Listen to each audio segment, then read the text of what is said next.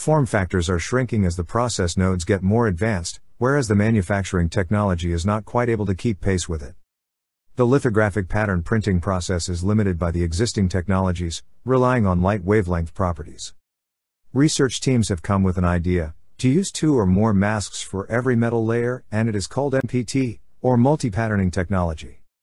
If the number of masks is 2 for a given MPT case, then it goes by the name double patterning or DPT.